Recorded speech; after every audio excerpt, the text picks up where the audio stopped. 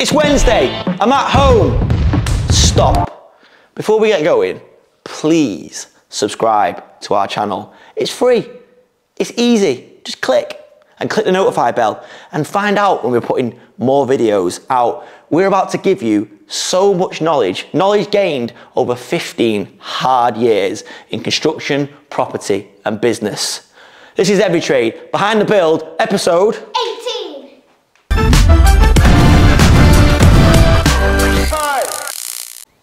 So we're at my house and in my bar, Alex and I, quite early, we're having a little beer, but we think it might loosen us up a little bit and you might get better answers. So Hollywood is going to ask the questions from behind the camera and Alex and I are just going to answer. Nothing's planned. We've had a quick look at the questions. There's a variety, but we don't really know what's coming. So Hollywood, question 1, please. Question 1, how did 𝗕𝗕𝗓𝗓 start? So, it started about 15 years ago. It's a bit of a mad story, really. I was in a different career. I went to uni and I actually did television broadcasting, and I worked at ITV for a bit, and I thought I wanted to do that for the rest of my career. Then one day I got a bit of a random phone call out of the blue, semi out the blue, saying I was going to be a dad. Now, I was with the girl, and but it wasn't planned. And it happened, and I thought, wow, I was like 25, and I was like, right, I need to do something here, because I was on like 4 weekly contracts, so literally at the end of 4 weeks, they'd just either let you go or give you another 4-week contract, so I had no real job security. So I was driving and I was in traffic with my uncle at the time, who was still my uncle, but at the time I was driving, and he was an electrician, and the recession had just sort of finishing. It was like 08, 09. And he had no work, so I was helping him find bits of work. I was helping my dad, who is the general builder, find bits of work. And I said, why don't we set up a handyman company? And essentially, we just did it, and he backed me and said, yeah, I'll do it. He had skills, I had no skills, but I knew how to sort of do a bit of marketing, I knew how to write well. And the idea was that I'd find the work and he'd do it. And it went from there, and it just literally grew from there. And yeah, to what, 15 years later, we've got 40 odd guys. Tell them about the story when you were in the wholesalers that time. Which one? When the van was outside. Oh yeah. So the original name of the company, well, the actual proper name of the company is TDG Contracts Limited. That's the legal limited company. But TDG comes from the handyman company called the Domestic Genius, which I don't know why I came up with that. The idea was that it was kind of like the handyman service aimed at housewives. This sort of, it was like a guy with like Einstein hair, and he could do everything. And when the first van was signed up, I'll put a picture on now of it. The first van was signed up like that, and I was dead proud of it personally. And I was in Selco, the Bills Merchants, and I was walking down the aisle and I heard these guys going, "Seen that van out there, the Domestic Genius," and they're all like pissing themselves. And I was like, oh God, I knew then I had to change the name, because I thought I can't be ridiculed for the rest of my life. And also we started winning work in like schools and things like that, more like corporate stuff, and that just wasn't the right brand. And it soon grew from being a handyman service to a proper building company. And then we started doing extensions, new builds, loft conversions. So pretty much straight away we rebranded. But that's what TDG stands for. The 𝗕𝗕𝗓𝗓𝗓 bit comes from when social media started really kicking in and playing a big part in the company. And I knew that TDG Contracts wasn't the right name for that. So the brand, the sort of slogan was always 𝗕𝗕𝗓𝗓𝗓, one company, every trade. So I'd stuck with the 𝗕𝗕𝗓𝗓𝗓 bit, and that's basically what we're known as, and everyone knows us to this day. We've sort of spun it off. We've done a franchise with it and all sorts of stuff, and it's the every kind of thing we've lent it to other businesses that we've got. And the idea is that construction is basically just one part of our whole suite of businesses, which we'll probably talk about later. So yeah, that's how we got started. Question 2, when you guys started out, how many did you have? Well, again, Alex and I have both got different start-out stories, really. I mean, it might be worth talking about Alex, how he got started in property. How many do we have? What do you mean there? So how many tradesmen do we have? Ah, property, yeah, okay. Yeah. When I started out, I was an electrician by trade, weren't I? So I started out doing HMOs and property on my own, and I was getting a local trade in to help me out, and friends of mine who were in the trade, and working on the HMO myself. You did a lot with just you and your dad, didn't you? Yeah, the second one I did, I stopped sparking on site and was full-time on the job. fitting out and doing everything from every aspect of it, ripping out, putting steels in, boarding, done nearly everything apart from plumbing bits and plastering. So in terms of a team, when I started progressing, that's when the likes of Christian, who's still with us now, I brought him in, and then my relationship with Christian grew, and I got a couple of other people who are still with us now to this day. So the team's only small because I did a lot of it myself, compared to what it is now. So back then, yeah, probably like 2 or 3 when we first started out. So for me, for EpisiteD, when that started, it was just me and my uncle. And I remember we were getting small jobs in. It was literally putting up shelves, changing door handles. I knew nothing, but I could do a little bit. I remember I had a proper budget tool set. It was embarrassing. Probably still got it, to be fair. And we'd go out. What, that you could use? Yeah, I'm pretty good, you know. Yeah, I put this on the wall. I didn't really. So but the idea was that my uncle, I would do the work, I'd find it, but then because we just got big quick, I ended up stepping in. But then what happened was, you just sort of use the people you know and trust. And I didn't have that many contacts in the industry. In fact, I had none. So my dad was a bit of a general builder, painter, and he was doing his own stuff with another one of my uncles. And then they came in and they did a bit. And then slowly but surely we added tradesmen. I did really early. I did Tom, our heating engineer. It's been with us for 15 years, and it was a bit of a bold thing. We were getting, it was like a really cold winter, and we were getting loads of like heating inquiries randomly from a letting agent. So I just put an advert out for a heating engineer and got Tom, and just gambled that I was getting busy. Yeah, you find as well that when you take people on, they come to you as one thing and then end up becoming something else. That they grow into. They go into a role that's not even there. Yeah, we did. Well, that's it. So what we found, the best people for us to recruit, probably both sides of the business, is multi-skilled tradesmen. So what I really like is someone to have a main trade and then have maybe secondary and third trades. Someone who's not scared to get involved in a bit of everything as well. Yeah, but skill set's one thing, but attitude, and loyalty, yeah, things like that there, and reliability, they're like the major things, because you can have the best tradesman in the world who doesn't turn up, or you can have someone that turns up every day and just can't knock a nail in. So it's hard, really, and you know, we could do it. I'd rather pick reliability than attitude. I heard this saying, it's like attitude over aptitude. So that'd be a separate video about how we recruit. Maybe we'll do. Let us know if you want to see any sort of separate videos on any of these items, because I know we've got a lot of our audience are tradesmen, builders, but property people, and there's so much sort of synergy between the two subjects. But yeah, very small team, and it just went from there to the point where at our busiest, which is sort of just after COVID, we had 60 lads working for us.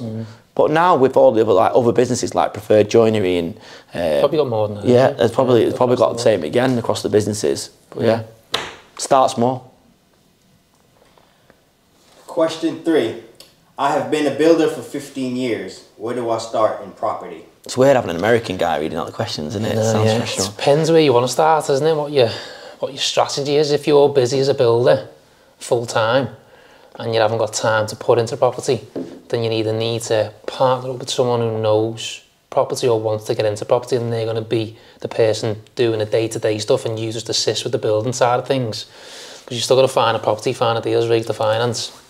Or you get involved with people who are already doing property, and you do some sort of investment, and like it's sort of like you'll invest but go and see their jobs as they progress and learn, so you can pick up skills and ways of doing things, or you become like an equity partner depending on what your investment is. But it's hard, isn't it, really, depending on your position? Yeah, I would just, it is hard.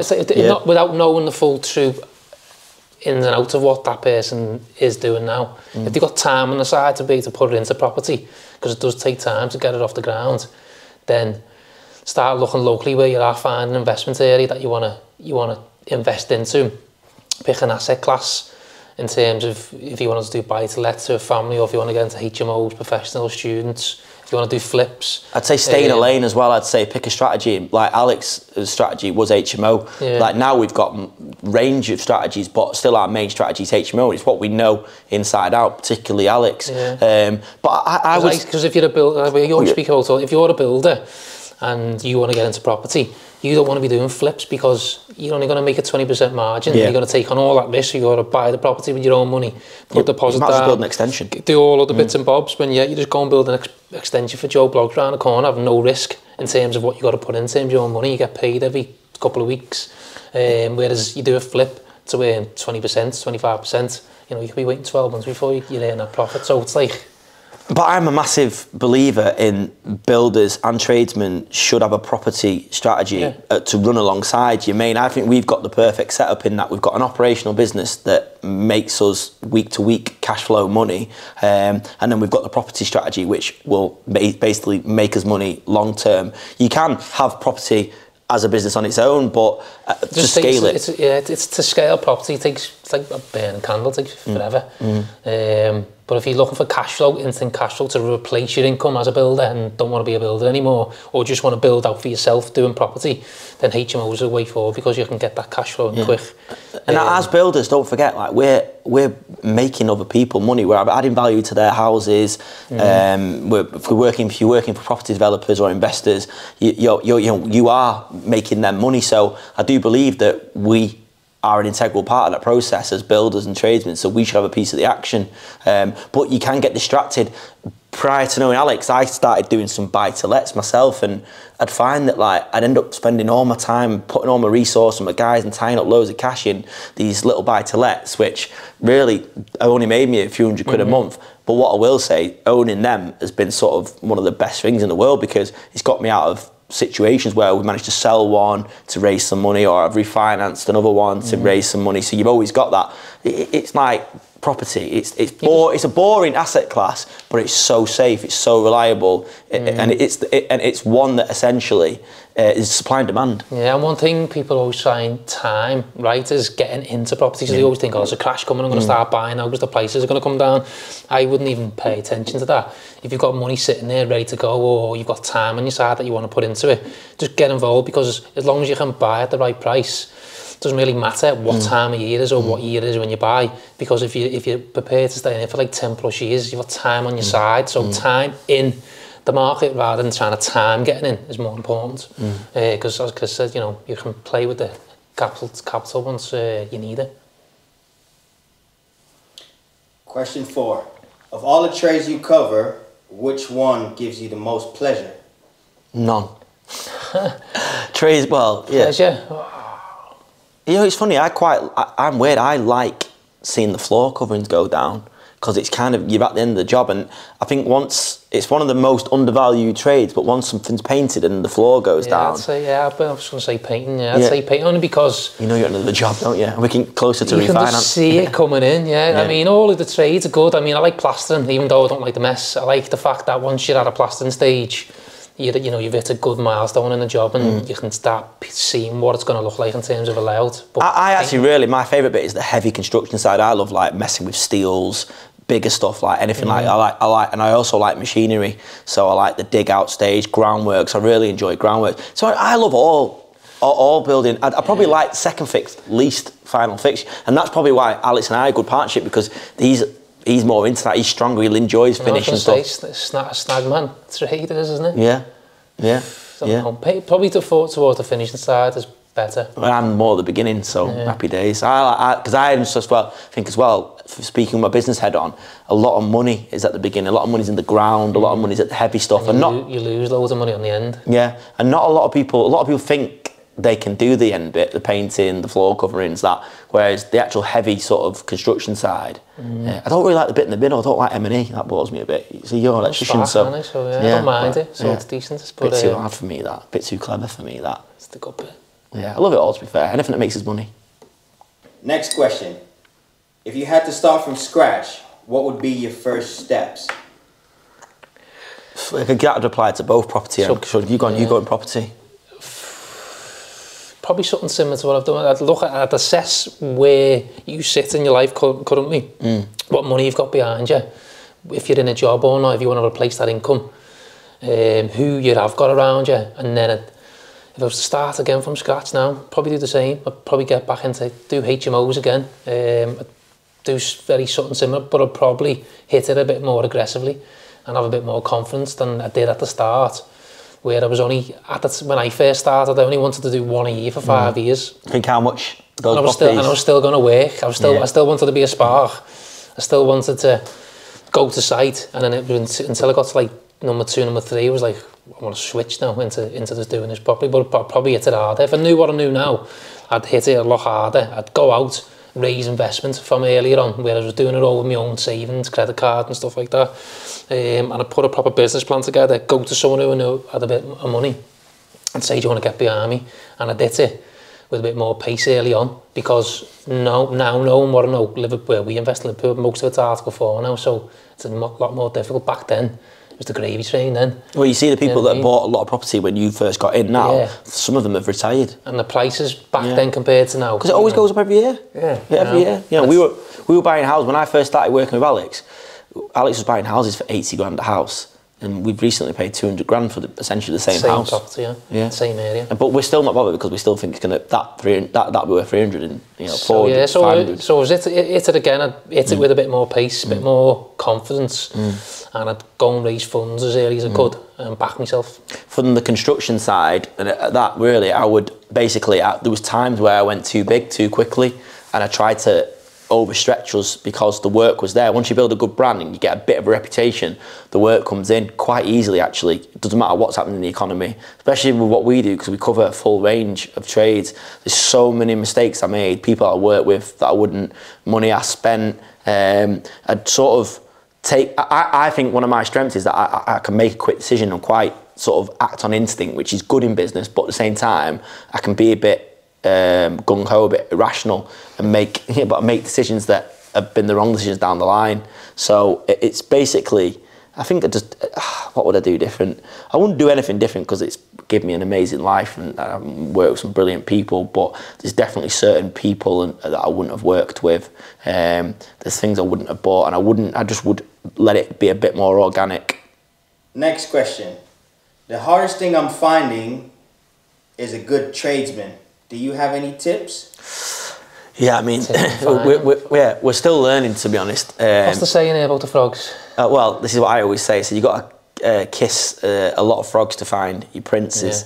Doesn't mean I kiss tradesmen, although I have kissed a couple and they've done a good job. But I'd say what happened, it's like a revolving door. So you can put an advert out on Indeed or whatever, saying experienced joiner, and you'll get 50 applicants. Yeah, you'll get ground workers applying to the same. Also, and you'll get people in and you'll chat to them and you'll think, you know what, they seem sound, you know, they're dressed smartly, they can put a sentence together. Or the CV looks brilliant, doesn't it? Exactly, but as everyone probably knows, a CV in this game means nothing, because it's not an academic business. So the proof is in the pudding. You get them on site and you try them, you start them on a trial period, and you manage their expectations. Say, look, I have a phrase that I always use, don't I, in interviews. We like you like us. Yeah, I always say that. I say, let's see if we like you and you like us. And it gives you that little bit of like introductory period where you get to know people. But really now, we've got to a point now where we've got our core team, and that was really hard getting that core team. But now I poach people. So if I know someone's working for someone else and that are good, I'll speak to them, I'll sound them out, and I'll basically sell them the dream. I mean, to be honest with you, I wouldn't say we are recruiting anymore. Like, if someone amazing comes along now, I'd get them and I'd find work for them, I'd take a punt. But I actually think that our team is as big as it needs to be at the moment. And you know, now we're at a point where we're trying to find really good subcontractors and you know, and build that network up. But there's no two ways about it. You've got to meet them first, face to face. And a little thing I always do, and I speak to Alex about this, when we interview, I'm not really interested what they like skill set. I'll get that out of the way, but then I'll say things like, oh, so, you know, I'll find out about the family life. I'll say, like, have you got any hobbies? You know, have you got any kids? You know, and I want to know what the morals are like. I want to know what the values are like. And I want to get to know them as people, to work out if I can work with them on a human level. And you get a bit of a picture. And it's hard because you want guys that are sort of fit, physically fit and fast and able, which means they're generally younger. But at the same time, the younger guys aren't the most stable and you know, like reliable. So then the older boys are better. So to be honest with you, if I had my way, all my guys would be the older, married or whatever, do you know, more settled in their lives, because they're generally more dependable. But the downside of that is they can be a bit slower, and time is money in this game, unfortunately. But we're at a very fortunate position now, 15 years on, where we kind of can pick our customers, and we don't necessarily want to compete on price. We want people to use us because they know they're going to get a really reliable service. We do what we say we're going to do, and by and large, the job's right.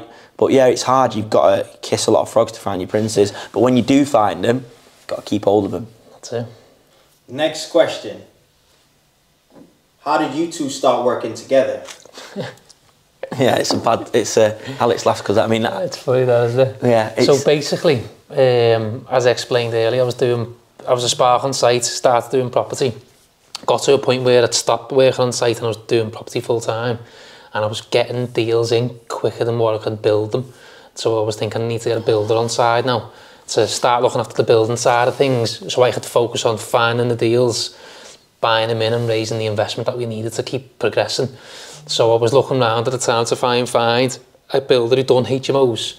A few people said they did, but then I seen on social media, I was on Facebook, Chris was posting about one that he just finished in Liverpool on Rodney Street for another big student provider. So, and at the time, I used to look at their photos on Rightmove and think their houses were like one of the best in the city. Which at the time they were really, really good. So I was thinking I need to get in touch with Chris, so I was messaging you and I trying to do it. And I was like, I'd been working in Liverpool for nearly 2 years, and we're from Manchester, and it was hard work because I couldn't really build a good team there. Yeah. So I was shipping my lads over, and Alex was on me all the time. So I was like, even before that, we were trying to get a price together, and because I'd done them all, start to finish myself, I knew the ins and outs of what things cost. So then when Chris is doing, he's like, need to manage your expectations. It's going to cost you more, but you're not putting your time into it. So we sat down, agreed numbers, went for it.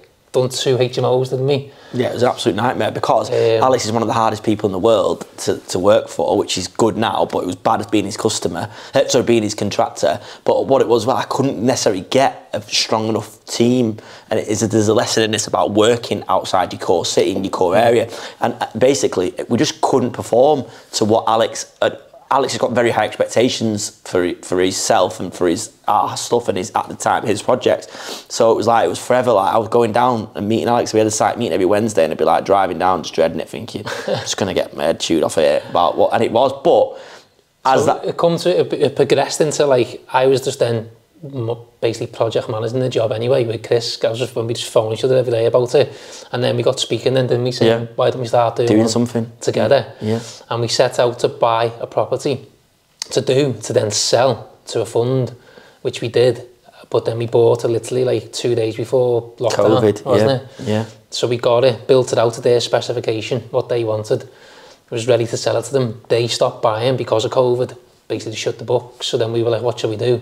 And then we just filled it with tenants, refinanced it, kept it, and we've still got it today. Yeah, it's been a really good earner for us, even though Alex don't like the house, but it's still I don't like the house because it's not done to our spec, and every year the maintenance is a nightmare for us because we did someone else's spec, because our spec's like, our houses are future-proof, we're built to last because we're not going to sell them. Maintenance free, like it's easier to manage, but this one's a little bit more difficult, but we've refinanced it again since, pulled even more money out and bought other stuff with it, so. Yeah, and essentially then we did a deal where Alex bought half of every trade. It was during like lockdown, and I was working from home, and it was a mad time to do the deal really, but I was just like thinking, I was getting to a point in my journey where I was like, I'm doing pretty well here, I'm earning decent money. But you were saying to me, I was stagnated, weren't you? Completely stagnated, because I didn't have a boss. So I'd like some days I'd come in like a bit later, but then I'd work really late at night. I didn't have any kind of structure. I had no one to answer to, and it was a good life, but it wasn't necessarily like good for mental health. So I just sort of I got on really well with Alex, and he had the whole property side, and he's not many people you meet in your career where you think, you know what, I could work with these, I could work with him for a long time. So Alex sort of touched on the idea of doing a deal, and I was like, not really, because it took me a long time, because I bought my dad and my uncle out, which I probably should have said before, and it took me a long time to get control of the company. So and then we just sort of one day I thought, you know what, no, it'd be good, because I could see I might have a smaller piece of the pie, but the pie will be bigger. And I just thought, there's something there, and we can then build the whole property side. There's synergy in owning a construction company and property. And me and Alex got a very different set of skills. So we just did it, and then, it was really interesting, because neither of us, he'd never bought a company, and I'd never sold a company. So we were kind of like, everyone was saying, you should get lawyers and all that. But at the time, you couldn't get hold of anyone, because it was COVID. So we just had Zoom meeting after Zoom meeting after Zoom meeting, met in person, and just did the deal. And it's been great, ever since, because it was funny, but, it went for a point where it was like, it was great, we did the deal, we're all buzzing, and it took ages to get the deal over the line, but then basically in construction, everything sort of went tits up in that. All building materials went through the roof, and it was like, but it was weird, because people will remember, it was at a time when all labour would be what more money because there's so much work out there. So I had to give everyone price, right? So we went from making profit to looking like a loss-making company, like literally as soon as they Alex so bought it. We had to work hard behind the scenes, like, didn't we? Yeah, well, it was good though. It was a real good time to learn, but I'd say it's taken us, you know, a good couple of years to get to a point where we're back on a good footing. It forced us to look into everything. Like down to it's actually a really good exercise. It's stressful, but it was a really good exercise. But yeah, I mean, it took its toll on me because I went from feeling like if I made a mistake, it's down to me, to feeling responsible to Alex, which is a good thing. It drives you, but it adds that whole layer of pressure onto you because it's not just your money anymore. So what it adds now, though, so when we do have a problem in business on either side of any of the companies, we just bounce off each other now. So like normally I'd be dealing with it myself, thinking I'm going to fix this or what can we do here, but no one to speak to. No one to like speak the true honest thought about what's going to go happen. Whereas now we just phone, ring, what can we do? Or message like literally any time of night we say, right, we've got this problem here, now we're going to deal with this, and we just sort it. And it's funny enough, I was thinking this the other day because I was talking about like finances over like bank holidays and things like that, and it was like I'd have to deal with all that on my own, even though I've got a good team below me. It was me. Whereas I was like, I spoke to Alex about it and we just worked out a bit of a plan. We're going to move a bit of money about, and it was like, oh, it's so good having someone else there just to like take the pressure off. Take the pressure off. Next question. How much money do you need to start a construction business? Nothing. Really? £13 is it now, still in company's house? Yeah, exactly. Just literally register the company. Obviously, if you've got a skill set already, then great. You know, if you've got a set of tools, brilliant. So I'm not a tradesman, so I had nothing. I had to find people, and in a way, I blagged it for a long. Some say I'm still blagging it. I blagged it for a long time because, like, I had to bring value to the table. My value was momentum and energy and bringing it, but really you can literally, if you've got a reputation or even if you've not, there's someone out there that needs a builder, someone out there that'll go for the cheapest price, which unfortunately sometimes that's where you've got to do it, but you just got to get started and build it. And the way we've chose to do it is as we've gone along, I've bought plant, I've bought vans. Didn't have to do that, you know. I sometimes dream about the day of having just like 5 tradesmen working for me. Sometimes you think you make more money. Yeah. Small's beautiful. Yeah. That's what I tell my wife. It depends though if you're already a tradesman and you're looking to start a company. You're laughing there. Yeah, I know. If you're already a tradesman and you want to start a company, it's even easier really to do it because you've already got that background. You've already got, you know, a few people who know what you do, family and stuff, and you can just share what you're doing to them, and then it'll just slowly grow.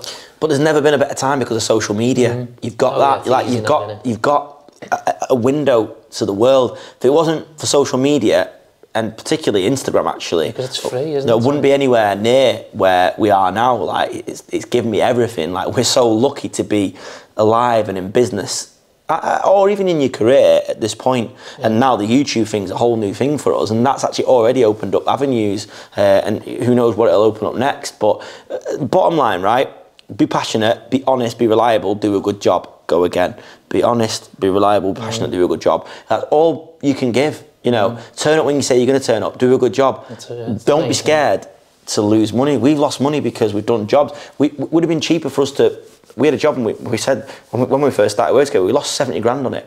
Now we could have literally said to that customer, walked off job, sorry, we've underpriced it. I know this happened, but we didn't.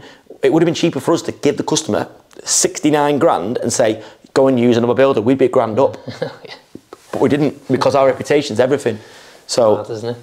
You know, and you know, and but just touching on the Instagram thing there, Instagram's free to use, but you should treat it like a shop front. That's your shop to sell to people. So like even if you're a joiner doing doors or something, keep taking photos, put them up there and send it to people because that is your shop. It's a free shop to use. Yeah, and the thing is with Instagram as well, I mean, I've done quite well at it, and you just got to be consistent. And social media, keep posting, tell your story. That's what people always say, like, how do you build your Instagram up? It took me ages. And yeah, I've boosted posts, I've done all that, but you just got to tell a story. I'll do a post about what went wrong, do a post about what went right, I'll do a post about this is a finished job, do a post about plans for the future. People buy from people. Next question. What are the pros and cons of using cards in versus subbies? So I think I should probably clarify this, and this is a whole different thing. Cards in, for people that don't know, is on the payroll, essentially. Employed, yeah. Yeah, employed. and uses subcontractors, so you know, self-employed, exactly. Something like massive topic. We've discussed this so many times, haven't we? There's so many pros and cons. It's probably a standalone video on its own. Yeah. So probably let's just touch on the headlines of it. Because it's massive and like it's hard, isn't it? Like so, if you're in property, you want people who are subcontracted in a way, but you still need people who are employed to pick up the pieces and do the in-between jobs, because most subcontractors, they're in there for the price, and their main aim is to get in there, get it done and get out in their time frame that they've got allowed for it. You have someone who's employed, their time doesn't matter because it's on your time. So they'll turn up Monday to Friday and it'll probably take twice as long if you haven't got the right people in place or the right systems. So like, that's one thing, isn't it? But quality probably differs again depending on the subcontractor you use. So my opinion from a construction point of view, because it's slightly different on the property side as well, but is that with subcontractors, you're getting peace of mind in terms of fixed price, and you're also getting less commitment. So if you lost all your work, you could shed your lads, no problem. Whereas if they're on payroll, often there's a financial consequence to that. However, on the payroll, you're getting reliability, which is so key. You can't offer a good service and build a great reputation if people don't turn up. And the thing is with subbies, often, if someone offers them more money or money faster, they'll go. Then we're actually lucky because we built a reliable network of subcontractors that we've worked with for years, so they tend to prioritise us, but it took a long time to get to that point. There is a middle option, and again, I think this is a separate video which we'll do, but the middle option is kind of the way we operate, the way a lot of industry operates now, is you treat people like they're on the payroll, but engage them via subcontract on what's called the CIS scheme, which most people will know. So what we choose to do, and I know there's going to be people going about IR35 and things like that, and there is, you know, so trust me. It's your contract, yeah, exactly. But essentially, the way, loosely speaking, the way we engage them is they work for us Monday to Friday. Whilst they're working for us, they get use of our vans, and they feel like they have got a job. And we treat them like they are employees, so we don't just drop them at a drop of a hat. You know, we don't, if we haven't got any work on, which is rare, but if we're quiet, we'll still find them work, which is expensive, but it's not as expensive as having them cards in where they need holiday pay, paternity pay, sick pay, etc., redundancy if we get rid of them. So it is the way of the industry, and I know everyone's not a fan of it, and in my eyes, I'd love to have everyone. From a tradesman point of view though, they'll pay less tax, and they can it suits them. They can manipulate their own tax as well in terms of what they want to put in for expenses. Yeah, I mean, obviously you got to pay the right amount of tax. But I mean, it works for them. Like, they'll get a tax rebate every April, and that's like their holiday pay. So they're smart, and our guys like it. And I think that it is the way of the industry. I think for me personally, I'd employ everyone, because then I believe that your workforce are like family, and and they are your product on the shelf. But it's just not the way of the world, and it's not the way. It's not the way of this industry. You know, and it costs a lot more as well. So if you have someone who's employed as a company, you have to pay a lot more national insurance to contribute towards them, whereas you can pay self-employed people more money, because an employee person, you've got to contribute to their holidays, which is 20 odd days for you, plus the bank holidays. National insurance contribution. Yeah, so like, you know, it costs you, even though an employee might think they're on less money, the actual employer is paying a lot more for them people, whereas when it's self-employed, you can pass on them more expenses to them. So, you know, let's do a separate video for that. Let's do a separate video for that. Subby, as it stands, subbies in terms of work, it's all just loads, isn't it? I'm interested to find out what people in the comments. You know, let us know how you prefer it. You know, we could do a full-on standalone video then, list that. Maybe we could do hundreds of videos and stuff for these questions. Yeah. Do you want to put a tripod in? No. You sure? You good? You must have some guns on you, kid. Bro, I film weddings, so you've got a good rack on you as well, lad. Good. Right. Next question. What's your pet hates as business owners? Oh, man, I've got a million pet hates. Got a few. Just had one today. What's that? Oh, yeah. Well, yeah. So we had a guy that basically has just left us without giving us any notice. We paid for training, invested in, and this is the downside to the self-employed model.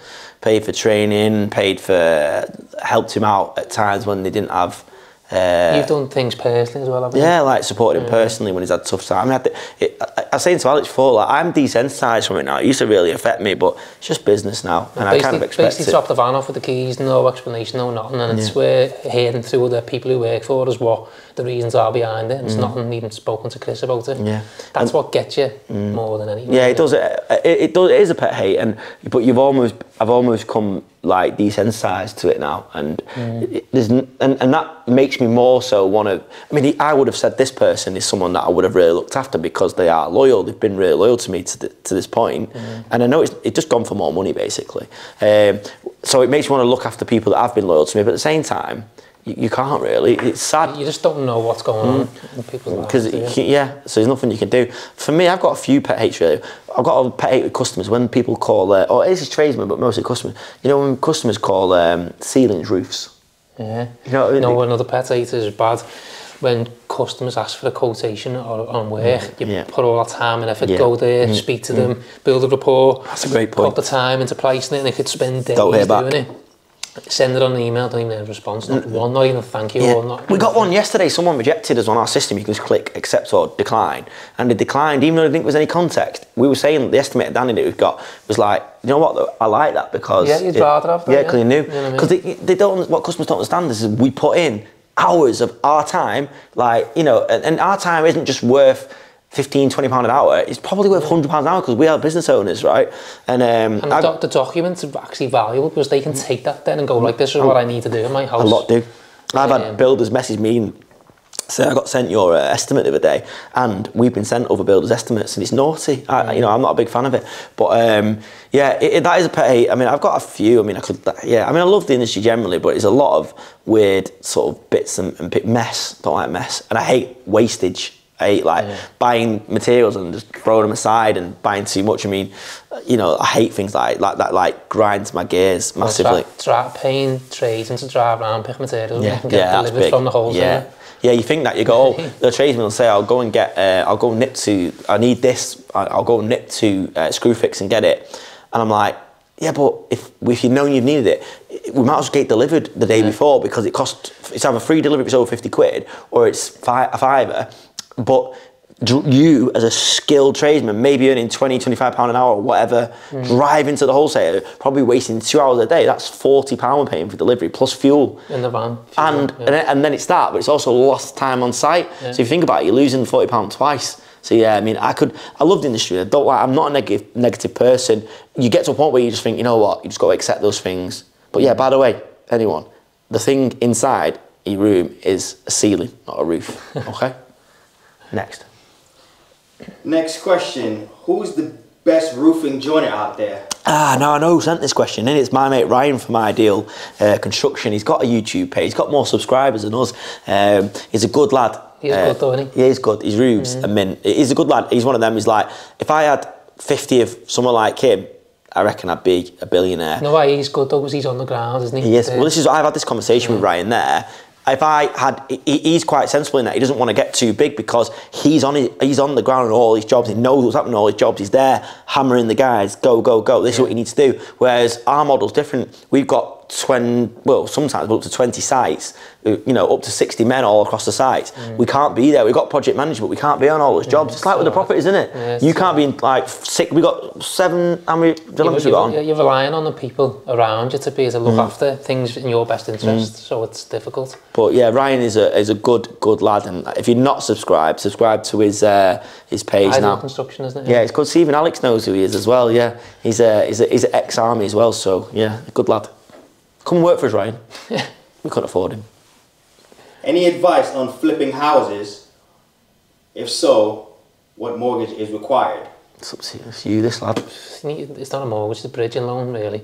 You don't want to jump onto a mortgage because you're not really doing it properly in terms of finance. If you're going to buy a house to flip, you buy it with a bridging loan. So you bridge it in, do what you need to do on it to improve it, to increase the value, then you sell it. But you need to do it all within a time period of the bridging loan itself. So if you've got a 12-month bridge, you need to make sure you can get in, do the work, get it on the market and get it sold within that time frame without going over. Otherwise you could pay extension fees, which can be costly depending on the lender you're using. But I wouldn't buy with a mortgage I would bridge it instead. It's the proper way of doing it. People do it with mortgage and stuff, but you can pay early repayment charges. And as I say, it's not the correct way of doing things. What do you look for in a supplier? Price, service, or range of products? So it is a commodity business in many ways, so price is really important. But for me, it's not just about price, it's about service. Like some of the like the best rapport we've built are with just the rep. Doesn't matter who they work for, it's with the rep. And also people that have stuck with us through tough times, like we do. We've got a great relationship with MKM, the Sharston branch, and the manager there is called Mark, and he's looked after us at a time when we were like really like struggling, because as I've talked about, materials went through the roof and things like that, and you know it was really juggling financially, and he stuck by us, and they're great. We can ring them now, and we get us delivery for the next day, and we've got a few like that. But I believe you should spread the spend a little bit. You know, it's not all about price. You need the right price, but you should spread your spend about. If you're growing, what you don't want is a one supplier 100 grand on one day, and you might not have the money to pay it. So sometimes it's best to spread your spend across multiple suppliers. So it's easier to find the money, 2 grand for that supplier, 3 grand for that supplier. And if they have to go and stop for a little bit, and it happens to all, trust me, the big boys, they have to go and stop for a bit, then you can pay them off, and then but you've still got this account or that account.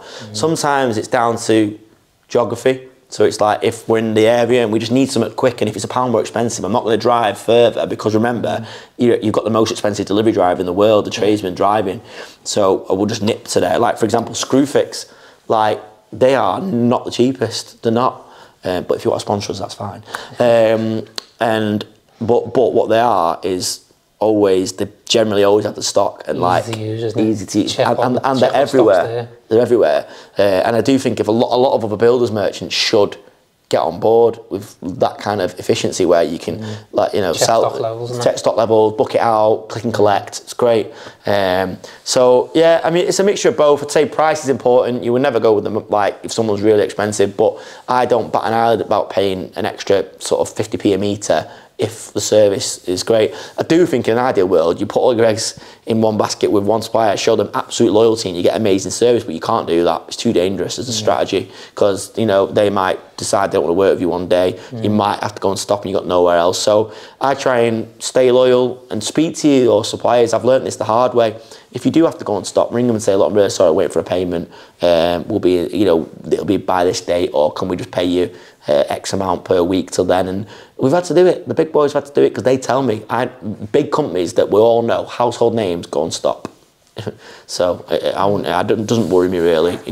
But just have good open dialogue with all your suppliers. How did forming a partnership work, and how does the level of trust work? Well, if you're talking how we did it legally, we did it eventually. We agreed the heads of terms with ourselves, like what the basic framing of the deal would look like, and then we got solicitors involved and accountants, and they sort of did the back end. But basically, we did it on a handshake. Like when you do a deal. A deal can break down so fast as well. As fast as you can set it up, it can break down. I think people drag it out. Communication's key as well. And ours did go a little bit slower than what we anticipated, because we got the wrong solicitor at the time. Who we got recommended to use to set it up, and they just weren't the quickest. But we kept speaking. It was so, and we were still working together, so it was okay. We knew, and at the end of the day, something's worth what someone is prepared to sell it for, and what someone's prepared to pay for it. Like I knew what I valued the company at. But if you looked on paper, it might not have been worth that much. There's loads of different ways of valuing companies.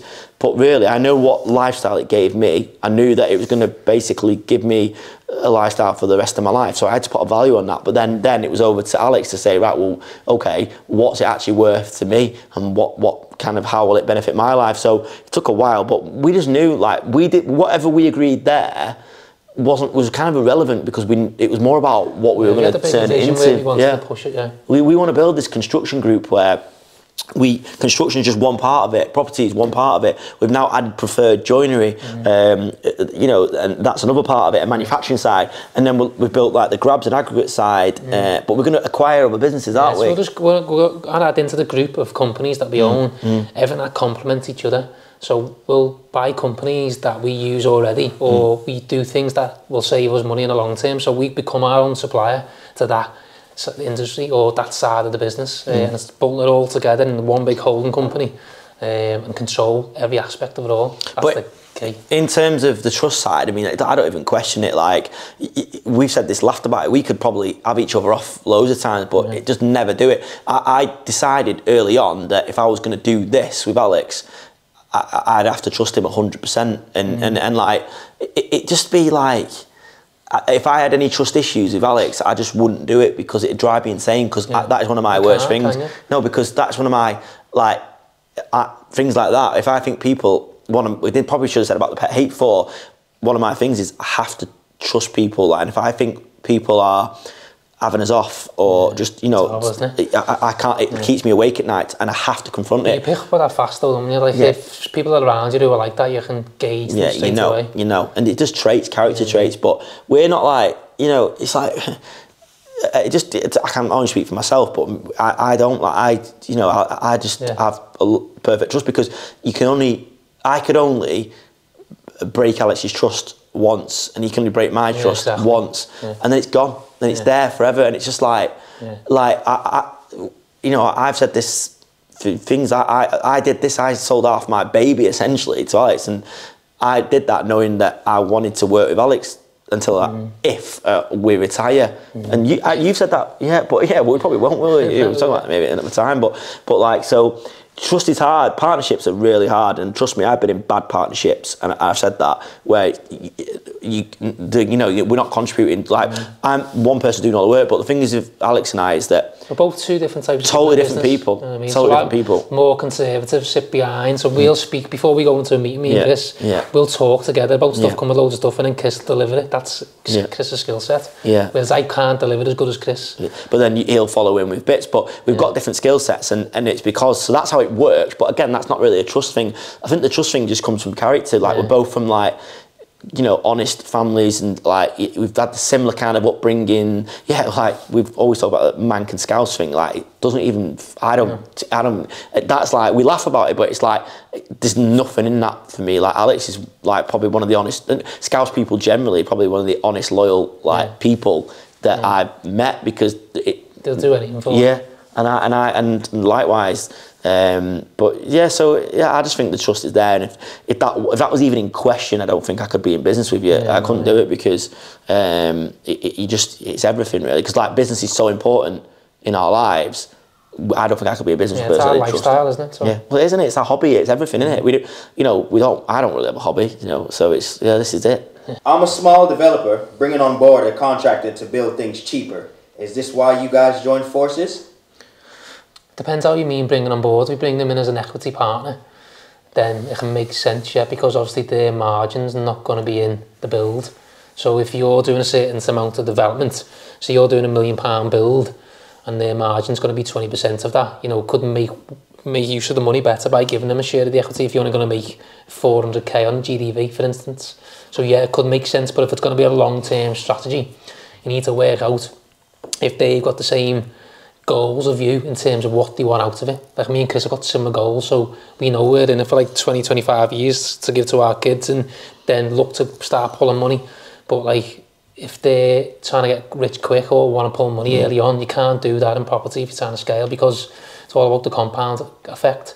And if you start taking too early, it'll take you a long time to build. But if you're just looking to do flips or a development to build out and sell, then it can make sense if their margin is not included in the build to do that, because you're going to either pay it anyway when you're building out, or you pay it when you split it at the end, and you split the risk as well. What I would say is our model's quite good in that. The reason why it makes total sense for having a development company and having a contractor is that essentially deals stack better. So if we're going out for investment, or we want to look at a deal, we can essentially build it at cost or even below cost in some respects.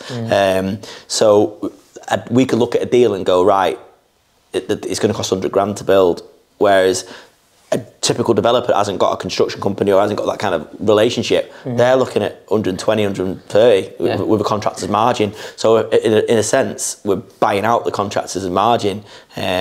So but it is an expensive, like, a lot of like developers have like their own power team, don't they, of like builders and stuff like that. But really, I don't necessarily think that's the best way, because you're still carrying that level of it just depends on what property you're doing. If you're doing developments, then it makes sense to an extent, because you split the risk in half as well. If both of you are down as director, both of you have got PGs, you know, you've split that risk there. If you are looking to, your exit is to sell the development. But if you're looking to keep long term, depends who it is. What I'll say is, if we've not addressed anything in these questions here, or these answers, bang it in the comments. And while you're there, subscribe and like this video. Because it's free. Exactly, it's free. People don't think that. Subscribing is free. And it means that we can be encouraged to make more stuff like this, because Alex and I genuinely want to bring like as much value to the table, because we believe that in return, we'll make contacts with people that will enhance our business, meet investors maybe, because people will get to know what we're like. So please like and subscribe to the video, and we will keep banging out content. I reckon we'll put out more content and more transparency than most people on YouTube. And I think that if anyone's wanting to get into a similar business to that we're in, be it construction, be it property, be it business generally, then we're going to be a great sort of source of knowledge. Next question. How do you finance your properties? All through bridging loans, really. So we get a senior lender in place, which will fund up to like 70-75% of the purchase. We'll put in the other 25, or we'll raise investment off an investor who will lend. We will then sign PGEs, other forms of security, pay them in fixed interest, whether it's monthly or per annum, and we'll use that money to assist. Or we will bridge in, same way, put our own money into buy, and then on the building side, because it will cost us like 120 grand to build out each HMO, for instance, we will then lend off an investor, the same again, pay them a fixed return, use their money to build them out, refinance, pay them back. So that's sort of our strategy, and then we'll refinance again once the work's done into a long-term lender, which will be like a 5-year fixed term, and then we'll just pay that off with the rent that comes in. I was listening, but I was also writing a text. But did you say that as well? We divert profits from our operational businesses. Yeah. So that's another good reason about owning multiple businesses. So profit from construction goes into property. The profit eventually from all the other businesses that we're adding on will eventually, or a proportion of the profit will be diverted into property, because it's a great asset class that we believe in. You know, I mean, most of the stuff we've done so far is all our own money, isn't it? That's been our bottleneck, really, is that we could probably buy a house a week, a house a day, or we could buy land and lot, but we've got a bottleneck. We have to recycle. We have got some investors. We're quite fussy about who we work with, investors wise. Take on anyone, really. Because we want people that believe in us and believe in how we do it, and do it the right way. We don't cut corners. So we've got an amount of like what we call day one capital to deploy that we can use, and you know, and that's growing, and it grows with deals, and also you leave money in deals so that it depletes with deals. So that's kind of stunted our growth, albeit like God, we've got probably getting on for 30 like properties now, and land deals and stuff like that. So we've built a nice portfolio, but we think we could have done a lot more, and we will. It'll come, and we'll probably get to meet more investors that will believe us and want to join our journey. But yeah, maybe we'll talk about that a bit more in another video. Next question. What are your plans for the future? Generally, or what? I mean, I'm hoping to not go as bald as I am now and have to deal with that, to be honest. But in terms of business, construction side, probably try and keep it where it is, because it's at a good level. Now, yeah, and like keep it, get it efficient. Just trim down a few more things that we know we're getting better on. Pay a few more things off in terms of finance that we've got on certain assets. So then the margin that you're making on is even higher. Get the grab side going a bit more, isn't it? Yeah, the aggregate side. We'll probably hopefully acquire our own site, which, you know, will be a campus type hub for everything in terms of every trade. Which we know we've had a couple of near misses on that, and it's not quite. We just had one recently, which was a good one, but you know, still. Yeah, so again, we're keeping our eye out for that. But really sort of building the management team in place, which we've got really. We've got like KTM Kieran there, who's like basically does everything. Talk about trust. I've got everything. Like he has access to my banks, everything, because and I can go away and he will make sure that everything's Kieran running right. He is, and that's it. So it's basically keeping him engaged and building people around him. We've got the estimator, we've got, you know, the architectural proposition. So from the construction side, that's kind of on the right track. We put systems in, but we worked really hard to build that. Property-wise, keep going. Keep doing HMOs. Just try and tap into a couple more land deals that we've started doing. Touch on the commercial side, because that's what we're building out, commercial units on the land. But still doing student HMOs, keep going with them, keep doing. Because we know them inside out and we're good at them. Maybe we'll move into different cities, maybe we'll work with different people, and also then, as broadly, just keep acquiring businesses. Like we've got the joinery company, which is great. We want to build that up and get that like more efficient. We could quadruple the turnover on that. Like I'm really interested to buy supplier. Like a merchant, something like that. Trying to get into that. More so, like I'm, probably getting to a point now where I'm thinking I don't really want to. It'd be good to get a plumbing and heating company that's got good contracts in place. Yeah, because we've got every heat, but we've built that from scratch. Oh God, my kids are kicking off.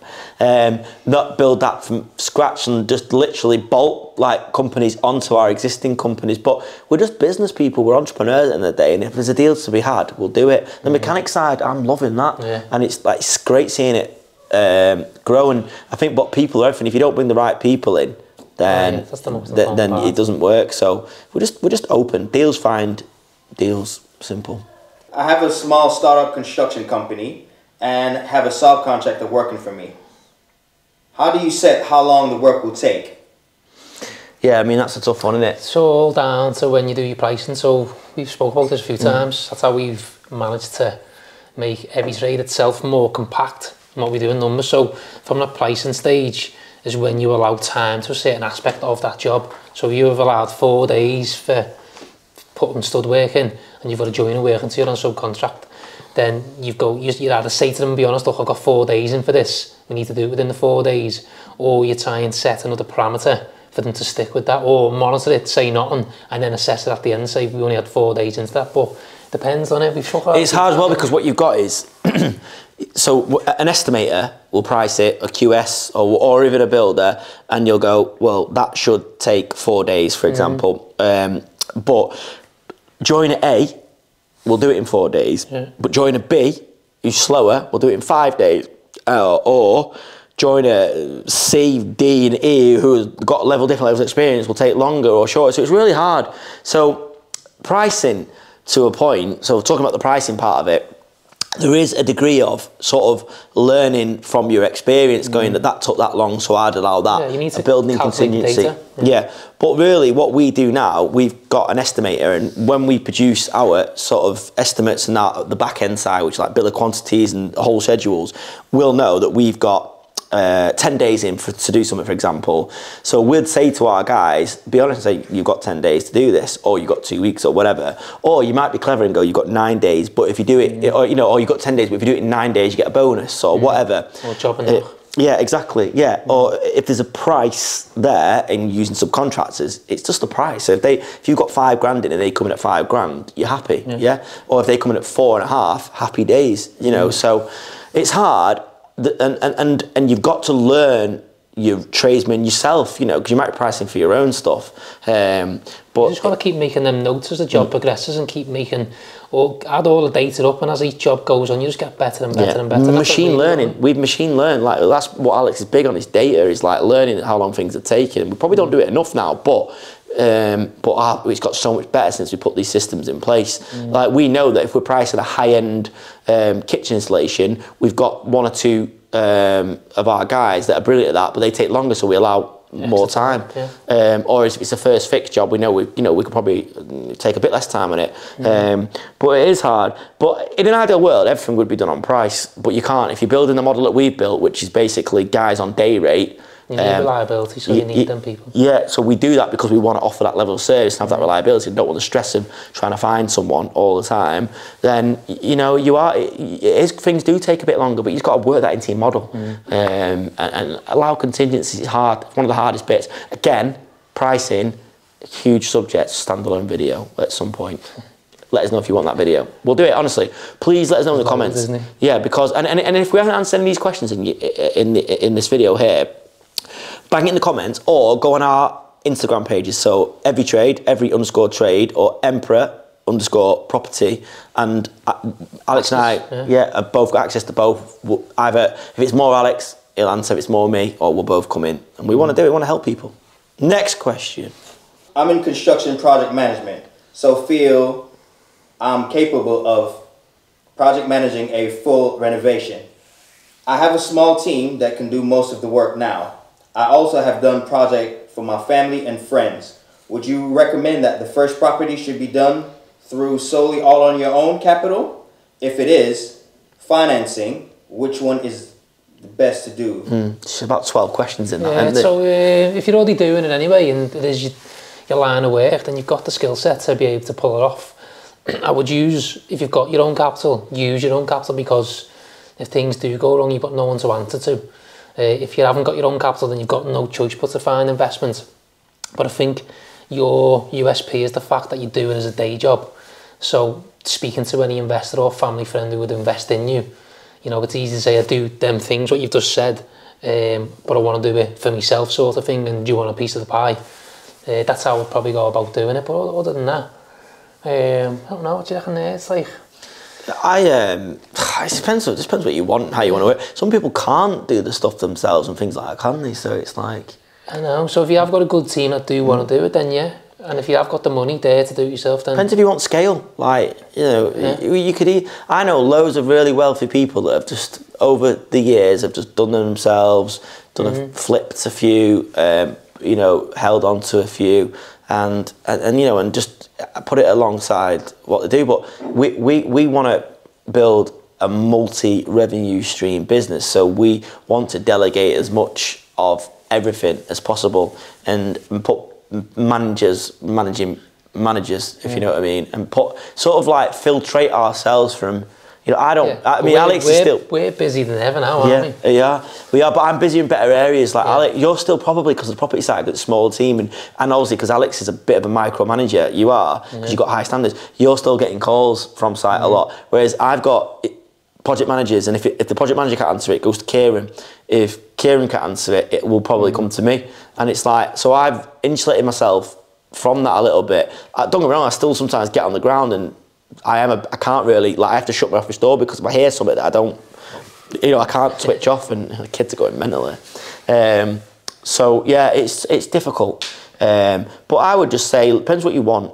Build a team. Yeah. You know, I think you always need a team. Replace yourself with people that are better than you. But if it's your first one, you need to be involved. Get the going, yeah. You do learn it. You need to learn. I know pretty much everything about construction, and you know, from being in and around it, you know. So no one can have me over, generally speaking. Yeah.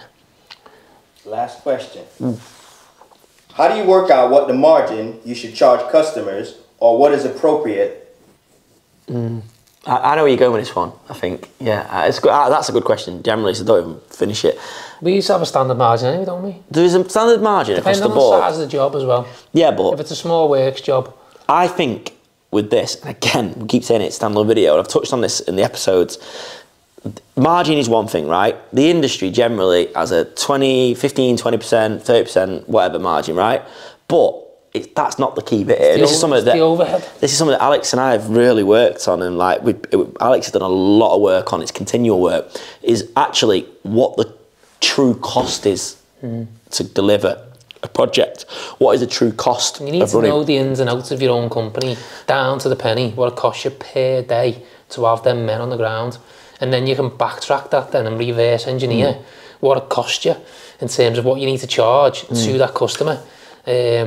Margin is cream, right? Margin's the bit that sits there, so that's great, amazing. That's what gives you an amazing lifestyle. That's what means you can invest back in your company, that bit there. But it's this bit is the most important, yeah? So if we've got a tradesman on £150 a day, and we're pricing a job, obviously we're not just going to go £150 plus margin. It's not, it's £150 plus overhead. Then plus margin. Plus margin. Right, and there is a formula on that, and again, like people are asking me and Alex to do mentoring and things like that, and maybe that's something we talked about. We could probably sit down with people and work it out with them. And do some kind of, because we have hammered it down to everything. But loosely speaking, essentially, you need to know what your company costs to run, and then net that down per hour, a working hour. That's what we've done, And literally, add contingency, add wastage, add everything in, and then work out a true cost to run your business and be honest with yourself. Yeah, don't blag, because that's what I used to do. I used to go best case scenario and everything. It's not worth it. You need to remember within overhead though, that includes your wage as well. Your wage isn't in the profit. Your wage is not profit. Because what's the point of having a business? You might as well get a job, right? So that makes sense. If any job you do, even if you break even, you've still been able to pay yourself. And remember, you only pay tax on profits, right? So that's the bit you pay tax on. So probably, roughly speaking, 20% at least is going to the tax man. So that what's left is the cream. So if you deliver your business, everything you deliver that job, that bit there is the most important bit for me is cost and overhead. Yeah, get that right. But yeah. But in terms of percentage though, we charge the same amount more or less. But if it's a small works job, you're in and out within a day or two. It's higher, isn't it? Yeah, it's higher margin because less people want to do it. You're not, you know, you've got less contingency because it's not as big. How big a job, you've got a bit more contingency to play with. Things do go wrong. But generally speaking, the construction industry, I think the margins are too low. And again, that's something I feel very strongly about because there's a lot of competition out there. It's not a licensed industry. Anyone can call themselves a builder. It's high risk as well. Yeah, but the barrier to entry is really low. Yeah, so anyone could do it. So they're probably not making enough. And I've got friends that work in IT and stuff like that. Their margins like 400%. It's ridiculous. But, you know, it's specialism. So what we've done is added some specialist trades and like, you know, we've got an M&E business because not everyone can do M&E because it's regulated. The grabs, you know, so the Magic Man thing, so that's a very highly skilled skill set. The grabs, like I was saying there, you need a 60, 70 grand grab truck plus your operator's license, everything that goes with it. So, yeah, I mean, that's why I love our businesses because we've got multi-disciplines, we've got multi-skill sets. We don't rely on joinery, plastering, property. We've got multiple different things contributing to the pot. And anything that's left over, we divert into a long-term, steady asset class, which is property. But this is going to be one long video. Again, if you've got any other questions, bang them in the comments, yeah? Both Alex and I read the comments. We're small enough to do that at the moment. Please be nice, because our kids, well, my kids, your kid's a baby, but my kids read the comments. But I don't mind if you slag us off behind our back, it's fine. Get us on Instagram and let us know if you want any standalone videos. I'm determined to make these midweek videos more standalone, not necessarily just what's happened in the week. And I hope you found value in what we've said, and hope we've not sort of banged on for too long. Come back on Sunday for a normal action-packed weekly episode of Every Trade Behind the Build. So click here for Sunday's video, click here and click here. You always get it wrong. I know, yeah, no, he edited some wrong. The videos you should have seen before, and click here to subscribe to the channel. Don't shake your head, Hollywood. You put the wrong videos in the wrong corner. See you on Sunday.